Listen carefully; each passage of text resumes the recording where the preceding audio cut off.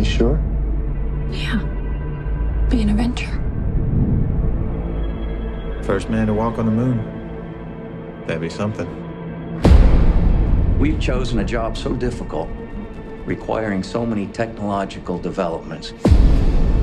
We're gonna have to start from scratch. Go and throttle up.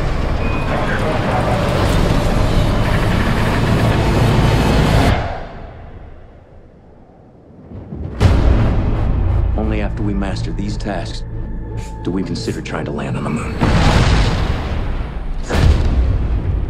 Neil, if this flight is successful, you'll go down in history.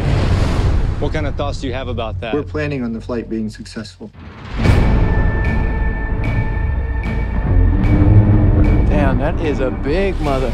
It'll go up like a half-kiloton A-bomb if it blows. The vehicle's not safe. We need to fail down here so we don't fail up there.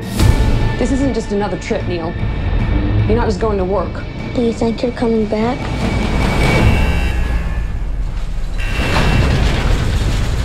There are risks, but we have every intention of coming back. Somebody got a Swiss Army knife? Swiss Army knife? You kidding me?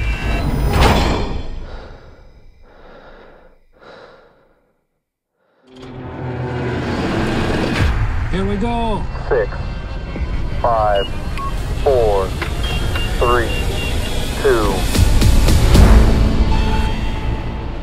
Do you question whether the program's worth the cost in money and in lives?